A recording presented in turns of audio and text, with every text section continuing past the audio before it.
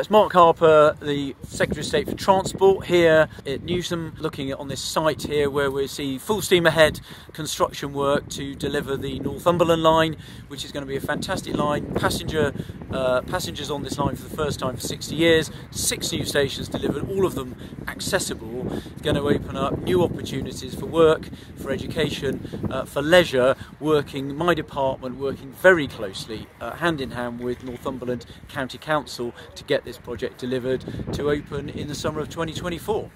Hello, I'm Glenn Sanderson, leader of Northumberland County Council, here at this new station that's being built as part of the Northumberland Line, and it will benefit huge amounts of people going into Newcastle, coming out of Newcastle, coming into Northumberland and going on farther.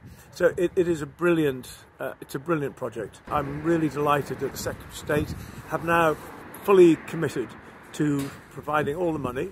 The County Council have found some more money to help this on its way as well, and so we are off and running on this fantastic project that will benefit many people for years to come.